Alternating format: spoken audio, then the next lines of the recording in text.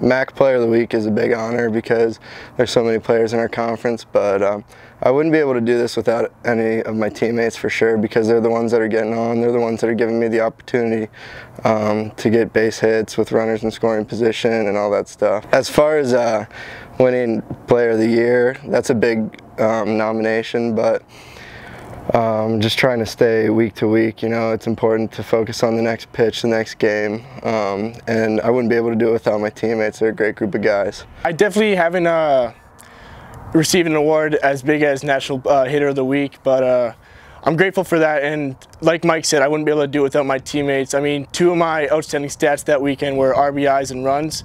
I wouldn't be able to get those stats without my teammates getting on base and me hitting them in, and as well as them driving me in. So I'm grateful for it, but I wouldn't be able to do it without my teammates. I'm just going to stay pitch to pitch, game to game. I'm not going to let the past influence how I'm going to play in the future. I just got to stay present, like what we've been working on in practice and what our mental coach has been teaching us. Since I've been here, we've been off to some rocky starts, but this year we had the ability to work with Brian Kane. He's a mental coach, and he's been able to work with us and change our process and our the way we outlook on the season.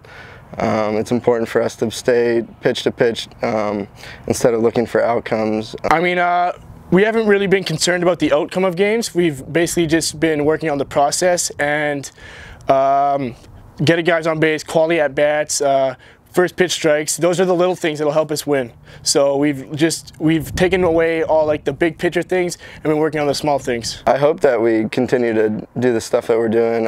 It's important for us not to worry about who we're playing against, the team that's on the other field. It's important for us to play against the game. It's important for us to focus on what we can control, because there's a lot of stuff that we can't control in baseball, and that's why it's one of the toughest sports in the game.